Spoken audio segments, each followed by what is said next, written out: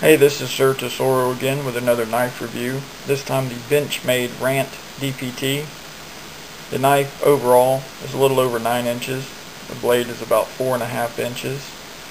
It's about 3/16 of an inch thick, which is actually pretty thick for a knife of this type. It has a 440C stainless blade, which everybody knows is pretty easy for sharpening. The handle is Santoprene. It's kind of a soft rubberized material that is actually pretty comfortable. It has a lanyard hole, which I've added the 550 cord to.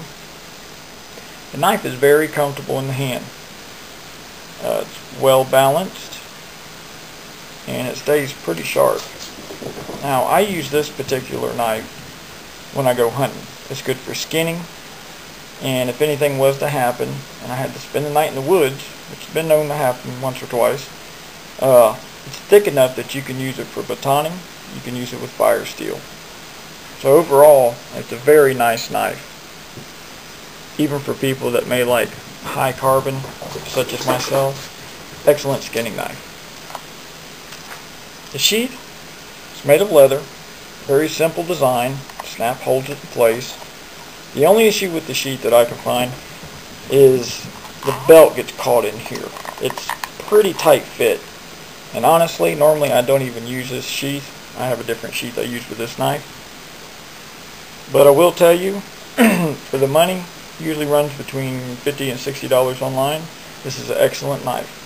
And it is a Benchmade knife, and they have a great warranty too. Overall, I'd have to give this knife probably about an 8.